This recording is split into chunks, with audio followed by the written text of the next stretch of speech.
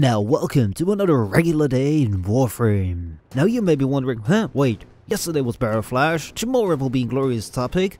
Why am I watching a video when you should be working on reviews for War Within weapons? Yes, I should be. But there's something interesting, because if you haven't missed out a lot of days when logging in on Warframe, today is a special day for you. Let's go in and find out. And there we go, and that's why we want to see this video for, because we can find out that on day 400 we will have the Prime Figure mod. Of course, we will also have a Solar Flare cache, which consists of a booster, a potato, and a sigil. Now as you can see, we have the booster running up top. It's a 3-day booster, which is rather nice for the credits. If you've wasted all your credits on the Barracuda visit last time. And now let's see what this sigil looks like. So we're going to equip it. We're going to go to appearance, which is right there.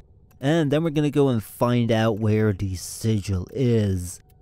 Now there we have the Awakened Luna sigil, which was the sigil we had on the previous 250 reward.